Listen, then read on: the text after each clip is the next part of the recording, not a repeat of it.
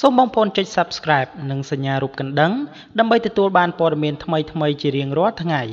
ដូច្នេះសូមតាមដានទស្សនាព័ត៌មានដូចតទៅទេពព្រឹកបានជួបជាមួយនឹងជនបង្កហេតុដោយដាក់លក្ខខណ្ឌចំនួន3ចំណុចនៅព្រឹកថ្ងៃទី27ខែធ្នូឆ្នាំ2018ក្រុមមេធាវីស្ម័គ្រចិត្តរបស់កញ្ញាទេពព្រឹកបានជួបផ្ទាល់ជាមួយនឹងជនបង្កដែលមានឈ្មោះថាឆេងរស្មីដែលជាអ្នកគប់កំប៉ុងស្រាបៀរលើកញ្ញាទេពព្រឹកនៅពេលនោះជនបង្កបានសារភាពថាអ្វីដែលបានកើតឡើងនៅយប់នោះគឺមកពីខ្លួនស្រវឹងទើបកាន់ដបស្រា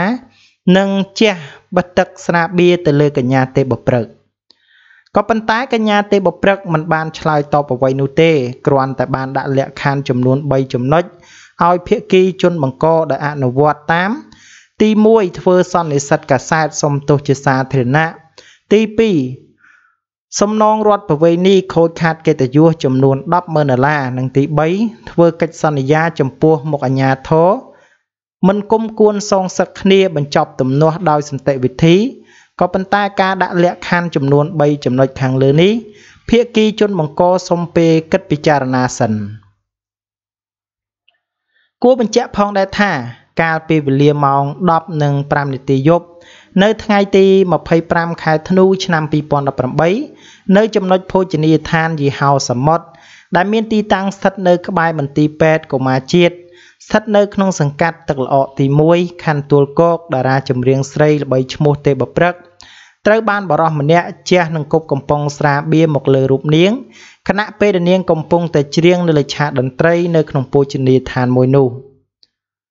តាមសម្ដីរបស់កញ្ញាទេពព្រឹកបានឲ្យដឹងថាមុនពេលកើតហេតុនាងត្រូវបានគេអញ្ជើញឲ្យមកច្រៀងនិងសម្ដែងនៅក្នុងកម្មវិធី High Xmas Edition Party ដែលប្រព្រឹត្តទៅនៅយប់ថ្ងៃអង្គារទី25ខែធ្នូឆ្នាំ2018នៅភោជនីយដ្ឋានសមុទ្រដែលរៀបចំឡើងដោយក្រុមស្រាបៀរហើយនាងក៏បានត្រៀមចម្រៀងចំនួន6បទដើម្បីយកទៅសម្ដែងនៅក្នុងកម្មវិធីនោះចំណែកឯម៉ោងដែលនាងត្រូវឡើងច្រៀងគឺនៅវេលាម៉ោង10យប់ហើយនាងបានទៅដល់ហាងនៅវេលាម៉ោង 9:50 នាទីយប់ពលគឺទៅមុនកម្មវិធីចាប់ផ្ដើម10នាទីក៏ប៉ុន្តែស្រាប់តែម្ចាស់ហាងដែលមិននិយាយអ្វីនោះទេលុះដល់ពេលដែលនាងកំពុងតែឡើងច្រៀងនៅលើឆាកស្រាប់តែលេចមុខបរិសម្នាក់ដើរមកជះនឹងគប់កំប៉ុងស្រាបៀរដាក់រូបនាងនៅចំពោះមុខភ្ញៀវពេញនៅក្នុងហាងតែម្ដងដោយសារតែទទួលរងនៅការអាម៉ាស់និងការទុកមិនសុខចិត្តចំពោះទង្វើមិនគួរគប្បីរបស់បរិសរូបនោះទើបកញ្ញាទេពព្រឹកបានធ្វើការ live វីដេអូតាម Facebook ផ្ទាល់ខ្លួនធ្វើឲ្យមហាជនអ្នកនិយមលេងបណ្ដាញទំនាក់ទំនងសង្គម Facebook ជាច្រើនបាននាំគ្នាចែករំលែកតៗគ្នាបង្កឲ្យមានការភ្ញាក់ផ្អើលយ៉ាងខ្លាំងដោយសារតែកញ្ញាទេពព្រឹកបានស្រែកទ្រហោយំយ៉ាងខ្លាំងចំពោះការប្រមាថលើរូបនាងបែបនេះជុំវិញករណីដ៏ចម្រូងចម្រាសខាងលើនេះគេហទំព័រនគរធំមិនអាចតាក់ទងសុំការបំភ្លឺពីភាគីម្ចាស់ហាងបាននោះទេជាពិសេសបរិសដែលជាជនដៃដល់ដែលបានជះនឹងគប់កំប៉ុងស្រាបៀរលើតារាចម្រៀងទេពព្រឹកនោះបានធ្វើឲ្យមហាជនជាច្រើននៅតែមានការសង្ស័យនិងជាពិសេសទៅទៀតនោះឆ្ងល់ថាហេតុអ្វីបានជាបរិសរូបនោះដែលចិត្តធ្វើទង្វើដែលមិនគួរគប្បីបែបនេះយ៉ាងណាមិញយើងនឹងរងចាំទទួលការបកស្រាយបំភ្លឺគ្រប់ភាគីពាក់ព័ន្ធទាំងអស់កញ្ញាទេពព្រឹកកាលពីថ្ងៃទី26ខែធ្នូឆ្នាំ2018បានធ្វើដំណើរទៅកាន់ប៉ុស្តិ៍នគរបាលរដ្ឋបាលសង្កាត់ទឹកល្អកទី1ដើម្បីឆ្លើយបំភ្លឺប្រាប់សមត្ថកិច្ចនិងបានរៀបចំពាក្យបណ្ដឹងតាមផ្លូវច្បាប់លុះក្រោយពេលចាក់ចេញពីប៉ុស្តិ៍នគរបាលវិញកញ្ញាទេពព្រឹកបានបញ្ជាក់ថានាងបានដាក់ពាក្យបណ្ដឹងឲ្យសមត្ថកិច្ចជួយរកយុត្តិធម៌ឲ្យនាងរួចរាល់ហើយដោយប្តឹងទៅលើបរិសដែលគប់កំប៉ុងស្រាបៀរចំបោះមុខរបស់នាងទាមទារសំណងជំងឺចិត្តចំនួន$10,000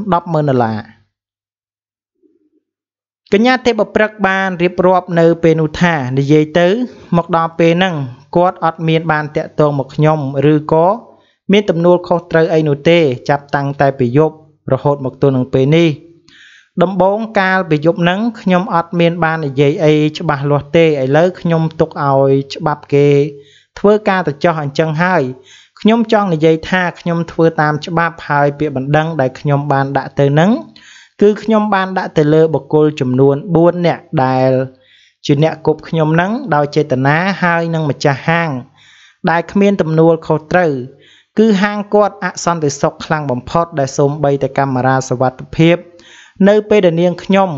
ខាងក្រុមគ្រួសាររបស់នាងខ្ញុំចង់ឆែកមើលគឺគាត់ថាខូចដល់ពេលប៉ូលីសទៅដល់នៅក្នុងរយៈពេល1ម៉ោងគាត់ឲ្យគេឆែកមើលអត់មានគឺលុបទិន្នន័យចោលទាំងអស់មានត្រឹមតែថ្ងៃទី14នឹងហើយចំណែកឯខ្ញុំប្តឹងមួយទៀតទៅលើអ្នកដែលបានរៀបចំកម្មវិធីនឹងគឺមិនយកចិត្តទុកដាក់លើសន្តិសុខរបស់ខ្ញុំដែលនាងខ្ញុំគឺជាតារាចម្រៀងទៅសម្ដែងនៅក្នុងផលិតផលរបស់គាត់នឹងហើយមួយទៀតគឺម្នាក់ស្រីដែលបានឡើងតែអះអាងថាគាត់នឹងគឺជាអ្នកម្ដាយអ្នកដែលបានគប់មកលើរូបខ្ញុំគាត់អះអាងថាជាម្ដាយហើយគាត់បានលើកដៃទះកំភ្លៀងអ្នករាំរបស់ខ្ញុំចំនួន3ដៃរីឯអ្នកដែលជះបាបិយាមកលើខ្ញុំគឺគាត់ធ្វើដោយចេតនាតែម្ដងនិយាយទៅខ្ញុំចង់និយាយថាគាត់ធ្វើនេះបង្កមកលើរូបខ្ញុំជានារីហើយគាត់ធ្វើបែបនេះគឺជាការបង្អាប់បង្អោនកិត្តិយសស្ត្រីដោយគាត់យកកំប៉ុងបិយាមកគប់លើខ្ញុំដែលខ្ញុំគឺជាតារាចម្រៀងគាត់អត់មានឲ្យតម្លៃលើខ្ញុំសោះគឺគាត់បង្កនេះជាការបង្ករបួសស្នាមមកលើរូបខ្ញុំដោយចេតនានិយាយទៅនៅក្នុងការប្តឹងនឹងនៅពេលនេះខ្ញុំសូមនិយាយប្រាប់បងទាំងអស់គ្នាពីយប់ឡើងបើសិនជាគាត់មកសុំទោសខ្ញុំជាសាធារណៈគឺអូខេខ្ញុំបញ្ចប់ត្រឹមនឹងហើយក៏ប៉ុន្តែគឺគាត់អត់ព្រមទេគឺគេបណ្ដោះគ្នាចេញទៅអស់ហើយអញ្ចឹងគឺនៅក្នុងថ្ងៃនេះខ្ញុំសូមប្តឹងទា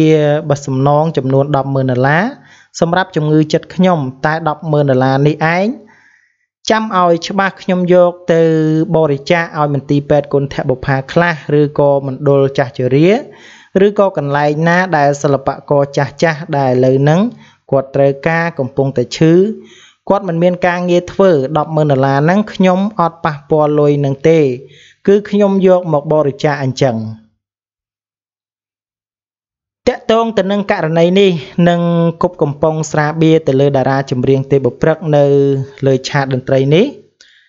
ទាំងអ្នកសិល្បៈរួមទាំងសមាគមសិល្បករបានទទូចអំពាវនាវដល់ស្ថាប័នមានសមត្ថកិច្ចពិសេសគឺលោកស្នងការនគរបាលរាជធានីភ្នំពេញជួយអន្តរាគមន៍និងមានចំណាត់ការវែកមុខរកជនបង្កហេតុខាងលើដែលបានប្រព្រឹត្តទង្វើមិនគួរគប្បីមកលើអ្នកសិល្បៈពិសេសគឺស្ត្រីភេទលោកអឹមជីវ៉ាដែលជាអ្នកសិល្បៈនិងជាសមាជិកក្រុមប្រឹក្សាភិបាលសមាគមសិល្បករខ្មែរបានសរសេរនៅក្នុងគណនី Facebook របស់លោកនៅថ្ងៃទី26ខែធ្នូឆ្នាំ2018ថាខ្ញុំបាទអឹមជីវ៉ាសូមគោរពឯកឧត្តមឧត្តមសេនីយ៍ឯកសភេទស្នងការនគរបាលរាជធានីភ្នំពេញមេត្តាជួយចាត់វិធានការចាប់ជនល្មើសនិងបកពួកដែលបានប្រព្រឹត្តបទល្មើសជាក់ស្ដែងដោយចេតនាចំពោះតារាចម្រៀងកញ្ញាទេពព្រឹកកាលពីវេលាយប់មិញផងដោយកន្លែងកើតហេតុនៅហាងសមុទ្រទីតាំងនៅផ្ទះលេខ72ផ្លូវលេខ118សង្កាត់ទឹកល្អ1ខណ្ឌទួលគោករាជធានីភ្នំពេញនេះត្រឹមតែស្រាបៀរនិងកំប៉ុងគប់នឹងជះមកលើតារាចម្រៀងចុះបើនោះគឺជាដបទឹកអាស៊ីតនិងជាអ្វីផ្សេងនោះតើតារាចម្រៀងម្នាក់នេះទទួលគ្រោះថ្នាក់យ៉ាងណាបើសិនជាបុគ្គលនោះមិនពេញចិត្តតារាចម្រៀងទេពព្រឹកគាត់មិនត្រូវធ្វើទង្វើបែបនេះឡើយតែទង្វើនេះគឺសែនថោកទាបនិងការមើលងាយមកលើជនរងគ្រោះជាតារាចម្រៀងម្នាក់នេះគឺជាចេតនាគិតទុកជាមុនចំពោះជនល្មើសដែលអាចចាត់ទុកថាជាករណីប៉ុនប៉ងធ្វើមនុស្សឃាតដោយចេតនាគិតទុកជាមុនអាស្រ័យដោយបានជម្រាបជូនឯកឧត្តមខាងលើសូមឯកឧត្តមនិងសហការីមេត្តាជួយចាត់វិធានការជាបន្ទាន់កុំឲ្យជនល្មើសរួចខ្លួនឲ្យសោះនិងដាក់ទោសទៅតាមផ្លូវច្បាប់ដើម្បីកុំឲ្យប្រជាជនខ្មែរមួយចំនួនទៀតគាត់យកតម្រាប់និងគំរូតាមដោយក្តីគោរពអំពីខ្ញុំបាទអឹមជីវ៉ា ដោយឡែកលោកហេងឡុងដែលជាគូស្នេហ៍អ្នកនាងចនច័ន្ទលក្ខណានិងជាប្រធានសមាគមសិល្បករខ្មែរបានសរសេរនៅក្នុងគណនី Facebook របស់លោកថាខ្ញុំជឿជាក់លើច្បាប់ចង់ផ្ដាំទៅកាន់ម្ចាស់ហាងនិងជនបង្កថាសម័យនេះអស់លោកអ្នកដែលមានអំណាចមានលុយមិនអាចបិទបាំងអំពើទុច្ចរិតរបស់ខ្លួនបានឡើយអរគុណដែលបងប្អូនចែករំលែកសម្រាប់យុត្តិធម៌ជួយកញ្ញាទេពបុព្រឹកសមាគមធ្លាប់រកយុត្តិធម៌ដូចជាសិល្បករសិល្បករនីដែលរងអំពើអយុត្តិធម៌ជាច្រើនអ្នករួចមកហើយ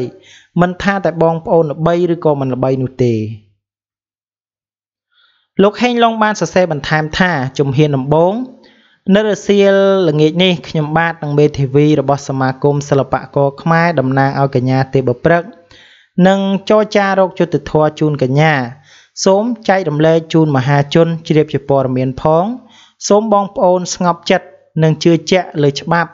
ខ្ញុំជឿថាគ្មានបុគ្គលណាម្នាក់ហ៊ានចេញមុខការពារជនល្មើសឡើយចំណែកឯអ្នកនាងចនច័ន្ទលក្ខណាដែលជាប្រធានសមាគមសិល្បករខ្មែរបានបញ្ជាក់នៅលើទំព័រ Facebook ថាខ្ញុំសូមឲ្យបងប្អូនជួយ share ម្នាក់មួយផងដើម្បីរកយុត្តិធម៌ឲ្យប្អូនស្រីទេពបុព្រឹកបាននៅក្នុងករណីគ្មានយុត្តិធម៌សម្រាប់ប្អូនទេពបុព្រឹកទេស្អែកនេះសមាគមសិល្បករខ្មែរនឹងឲ្យមេធាវីទំនាក់ទំនងរកជនបង្ករួមទាំងបពពួកចំណែកឯកញ្ញាឌីសូនីតាដែលជាតារាសម្ដែងមួយរូបបានសរសេរឈឺឆ្អាលចំពោះករណីកញ្ញាទេពបុព្រឹកផងដែរថាមើលហើយយំទាំងយប់បងអើយបងអូនឈឺហួសថ្លែងមិនបានជាដល់ថ្នាក់ហ្នឹងមិនក៏អស់លោកថោកទៀបម្លេះមិនបានជាកើតមកជាមនុស្សហើយបែរជាដាក់ខួរសัตว์មកតាមទៅវិញបើជាតិសាសន៍ដតីគេឃើញគេសើចយំយ៉ាងណាទៅបើខ្ញុំវិញហាងនឹងមិនរួចខ្លួនទេសម័យនេះសម័យ Facebook ណាអស់លោកឡើងតំណែងក៏លឿនធ្លាក់ចុះវិញក៏លឿនជូនពរឲ្យហាងអ្នកឯងរលាយឆាប់រកស៊ីមុខរបរអ្វីក៏រលាយទាំងអស់ខឹងខ្លាំងណាស់ខ្ញុំពាក់ព័ន្ធទៅនឹងករណីជះនឹងគប់កំប៉ុងស្រាបៀរដាក់កញ្ញាទេពបុព្រឹកនេះដែរលោកស្រីញ៉ែមមរកតអនុរដ្ឋលេខាធិការក្រសួងកិច្ចការនារីបានបញ្ចេញនូវព្រឹត្តិកម្មធ្ងន់ធ្ងរនិងលើកទឹកចិត្តឲ្យតារាចម្រៀងទេពបុព្រឹកប្តឹងទៅលើជនសង្ស័យរោគយុត្តិធម៌ឲ្យបានដែលនៅក្នុងនោះក៏អាចប្តឹងបន្តមកក្រសួងកិច្ចការនារីផងលើករណីដែលនាងរងការប្រមាថដោយត្រូវបានបរិសម្នាក់គប់នឹងកំប៉ុងស្រាបៀរពេលនាងកំពុងតែច្រៀងនៅលើឆាកលោកស្រីបានអះអាងថាទង្វើដែលមាននៅក្នុងហេតុការណ៍ខាងលើនេះគឺបានធ្វើឲ្យប៉ះពាល់ដល់កិត្តិយសនិងតម្លៃរបស់ស្ត្រីទាំងមូលដូច្នេះហើយលោកស្រីស្នើឲ្យបិទហាងខាងលើនិងបន្តរកយុត្តិធម៌ដល់តារាចម្រៀងរងគ្រោះលោកស្រីញ៉ែមមរកតបានលើកឡើងថាបិទហាងនេះចាប់ខ្លួនជនដៃដល់និងជនសមគំនិតទាមទារជំងឺចិត្តសូមមេត្តាកុំយោគយល់ហើយក៏អាចប្តឹងមកក្រសួងកិច្ចការនារីបន្ថែមក៏បានដែរនៅក្រសួងកិច្ចការនារីមានគណៈកម្មាធិការលើកកម្ពស់សិលធម៌សង្គមនិងតម្លៃស្ត្រីខ្មែរដែលមានសមាជិកភាពមានឋានៈដឹកនាំស្ត្រីមកពីគ្រប់ស្ថាប័នដែលនៅក្នុងនោះសម្ដេចគតិប្រិយបណ្ឌិតជាប្រធានកិត្តិយសបាទនេះគឺជារឿងហេតុមួយដែលបាតារាចម្រៀងស្រីទេពបុព្រឹកទើបនឹងបានបង្ហាញការពីពេលថ្មីនេះនៅពេលដែលមេធាវីបានជួបជាមួយនឹងជនបង្កគឺបានដាក់បលក្ខខណ្ឌទៅកាន់ជនបង្កចំនួន3ដែលទី1គឺសូមឲ្យធ្វើសន្និសីទសារព័ត៌មានសុំទោសជាសាធារណៈទី2ទារជំងឺចិត្ត$10,000និងទី3នោះគឺសូមឲ្យបរិះដែលជាជនបង្កបញ្ចប់រឿងត្រឹមនេះគ្មានការគុំគួនតទៅទៀតបាទដូច្នេះសម្រាប់ព័ត៌មាននេះផងដែរខ្ញុំបាទសូមបញ្ចប់ត្រឹមតែប៉ុណ្ណេះសូមអរគុណរាល់ការតាមដាននិងការចុច Subscribe របស់បងប្អូនទាំងអស់គ្នា